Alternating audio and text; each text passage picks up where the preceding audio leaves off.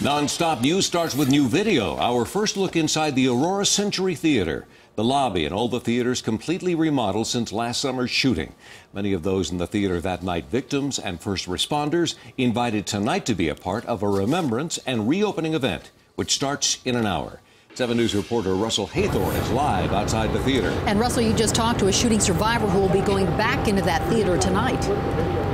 Right, and Jansen Young, for one, is looking forward to tonight's event. The doors for the theater just reopened moments ago. Tonight's event will be open to invited guests only, in particular those first responders from that fateful night back in July, and of course, the victims and their families.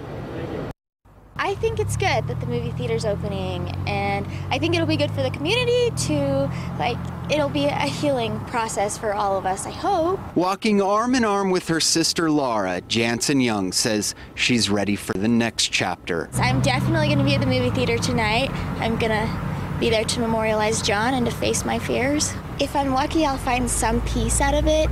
Jansen survived the shooting. Her boyfriend Jonathan did not. John, that night, he knew immediately that what was going on. He just recognized the sound of a gunshot. I did not at all. And so he pushed me down and he boxed me in under the seats and laid against my left side, told me that there was a man in the movie theater shooting people, and he got shot. And so he saved my life, ultimately.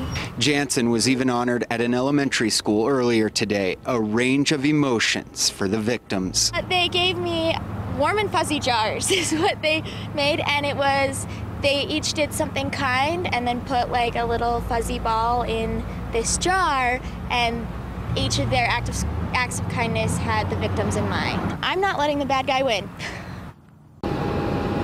Jansen says she understands and respects those who say this theater should have been closed down and a permanent memorial built in its place. But she says the reopening tonight represents a rebirth to her, and this is what she prefers. Live in Aurora, Russell Haythorn, 7 News. And we want to give you another look inside the remodeled theater, the remodeled 2-story lobby reflecting the changes we've seen on the outside. The pinks and purples there the night of the shooting, gone, replaced with gold and green. A complete change from the way it looked the July night. 12 people were killed. A live view of the theater right now from Air Tracker 7. Tomorrow, the Aurora Century Theater will open to the public with free movies for the weekend. It will then shut down for cleaning for a few days before opening up full-time for paying customers next week.